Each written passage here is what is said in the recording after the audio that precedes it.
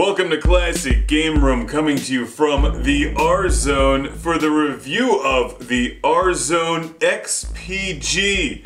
Is it better than this thing? Let's find out. This is the R-Zone that most of us know and fear, a horrible head-mounted alien torture device that sends your brain into a dimension of red blurry terror, otherwise known as the R-Zone. It would shoot a red light through this crappy LCD game, bouncing it off of this thing into your eyeball. You'd play it with this.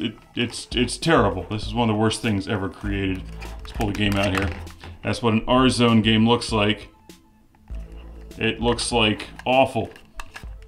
Did you know that Tiger Electronics made numerous R-Zone models, though? You might not. I have one here, the R-Zone XPG, the Extreme Pocket game. This one comes packed with Star Wars Jedi Adventure. We're going to send Luke Skywalker's brain into the R-Zone. I haven't even opened this up yet, so we're going to open this up on camera. This was sent to the show by Andrew in Lusby, Maryland. So thank you, Andrew. This is prominently featured in Ultramassive Video Game Console Guide 2. In fact, I photographed it while it was still in the packaging. I'm going to open it and then photograph it while it's out of the packaging to complete the book and complete this video. So let's fire this up. There's never an easy way to open these things. I'm going to try to open it without damaging the packaging too much. Look at that. The R-Zone games come in a little protective plastic case. You wouldn't want to damage it. And this.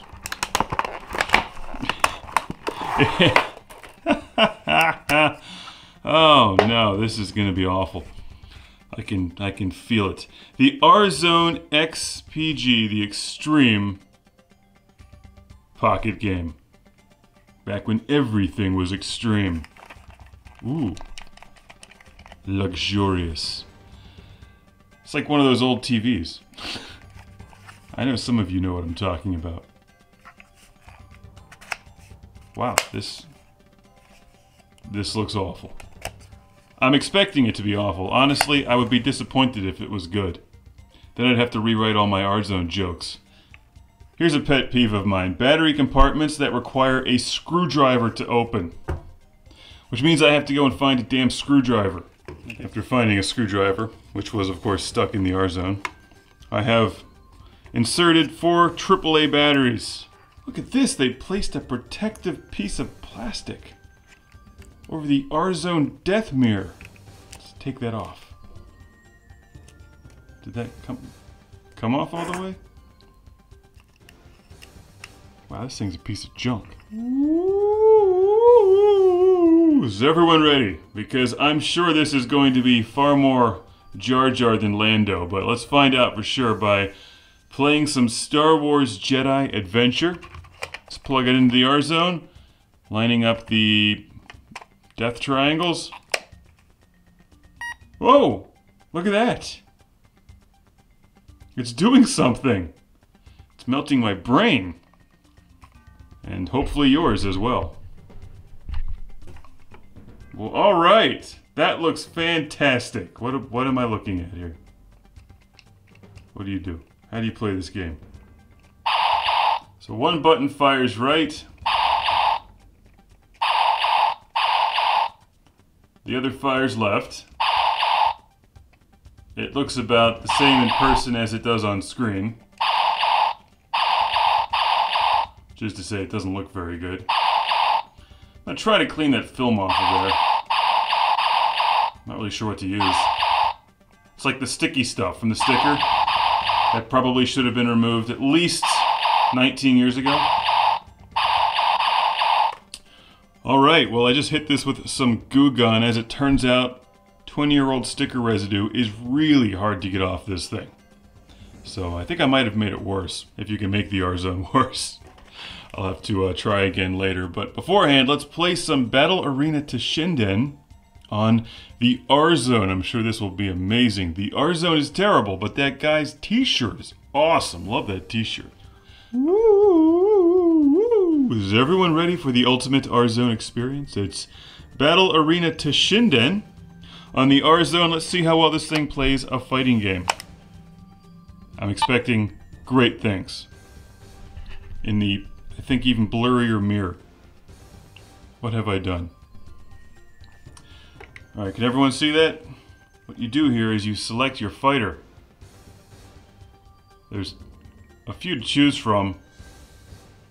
And for what it's worth, I actually cleaned the screen off a bit more. It just looks like this. This is just what the R-Zone looks like. It looks like terrible, because it is. Let's choose her. I think that's a she. What does that do? Oh! Someone just threw a rock at me? Whoa. Uppercut! Do the fireball. What do you... This is unimaginably awful. This is as bad as I expected it to be. I must say I'm pleased. If it was any better than this, I would be sad. But it's not. It's every bit as bad as it looks. This is hard. Is it better if you film it from the other direction? Can you see that? There it is. If I could find a way to play this in reverse. I mean, really, how much worse could it be? I don't even know which character I'm playing, and I'm not sure that it matters.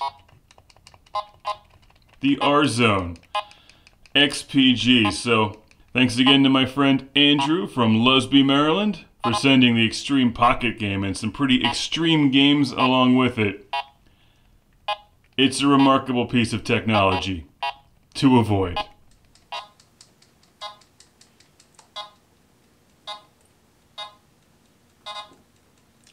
You know, I think it might actually be better in the R-Zone because my standards are that much lower. The R-Zone XPG, I'm going to have one of my techie friends look at this and see if we can fix the mirror, because I'm sure that'll make all the difference. Thanks for watching! Classic Game Room has been brought to you by the ultra-massive Video Game Console Guide, 230 pages of video games on Amazon.com, Retro Megatrex, and how to make a video game review show that doesn't suck. And Jesus #2. Welcome to the Patreon Lord Carnage Club, being shouted from a turbo volcano. Michael and Ariana Nelson, Ian Shore, Steven Chucknick, Al Stever, Rick DeBarros, Jason Goy, Andy Schleiss, Sergio Matthias Hergert, Philip Strabenmuller, Jack Stavris, Ohad Kane, Simon Allen, and Sean Zoltek.